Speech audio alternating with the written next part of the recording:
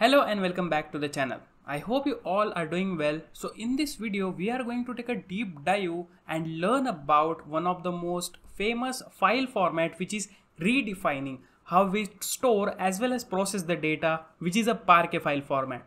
So without further ado, let's get into it. In this video, we are going to unveil the secrets of Parquet file format and also will unravel its unique features and how it has become the pivotal point in the data engineering field. So the first question you may ask, what really is a Parquet file format?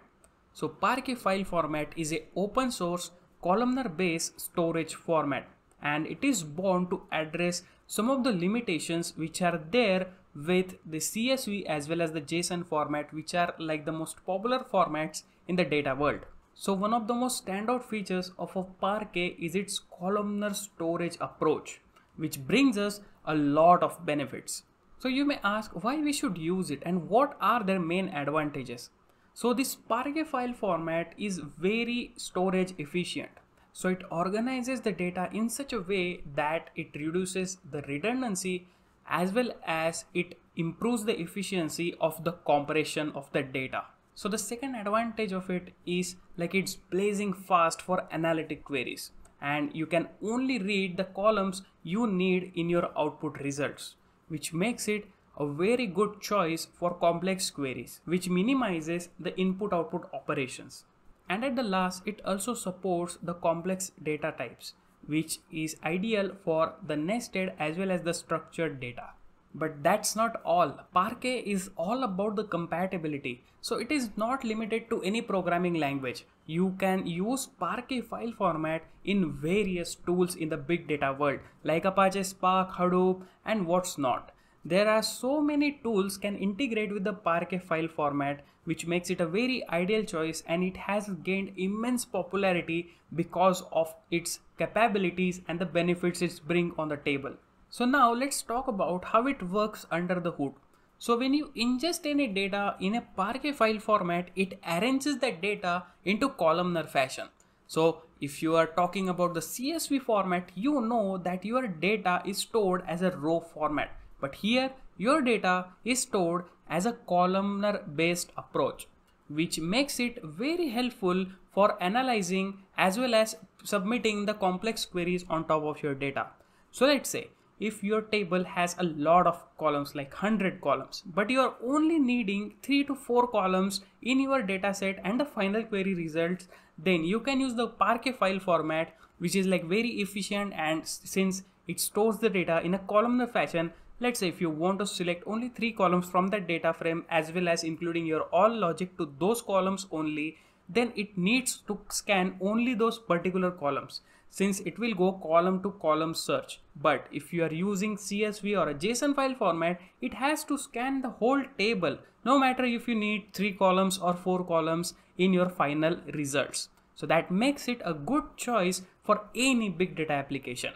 So if you are a data engineer and you want to work with a Parquet file format, then you can easily do that. It totally depends on your data framework, but it can integrate with various tools that I've already mentioned like Apache Spark, Hadoop, as well as Pandas. So using it and converting your existing format to the Parquet file format is a pretty straightforward process. We are going to see that in our upcoming lectures, where we will see how to work with a Parquet file format.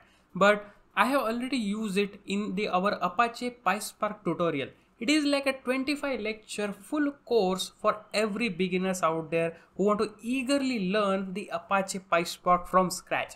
So I'll highly recommend you to go to that and let me know in the comments if you like that series. So let's talk about the use cases of the Parquet file format.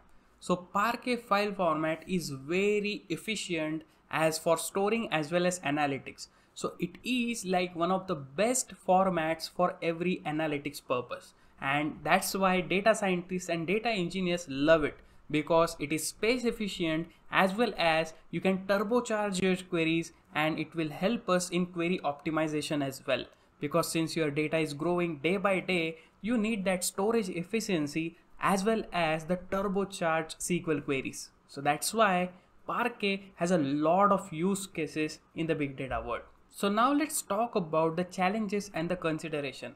because every tool has its own benefits as well as its cons. So let's talk about the cons now. So it is not that every data framework can work efficiently with the Parquet file format. So you have to check the compatibility of your tool and the architecture, and you have to analyze first if you really need that Parquet file format, because it is not that Parquet is like the ideal choice for every use case. Let's say we know that it is efficient as well as it turbocharges your queries, but it is only limited to the bigger data files. But if you are working with frequently changing small data files, then I don't think that Parquet is the best format out there. You should consider the other row-based formats like CSV or JSON and more. So you have to first think that if your Parquet file format is going to adapt and compatible with your current framework, as well as what type of data and the volume of data you are handling. So there you have it. This is all you need to know about the Parquet file format. No matter if you are a data analyst, data engineer, or the data scientist, Parquet file format deserves attention because of its great storage efficiency along with the better performance in the analytics queries. So if you like this video, hit subscribe as well as turn the notification bell to get the latest updates. Thanks for watching.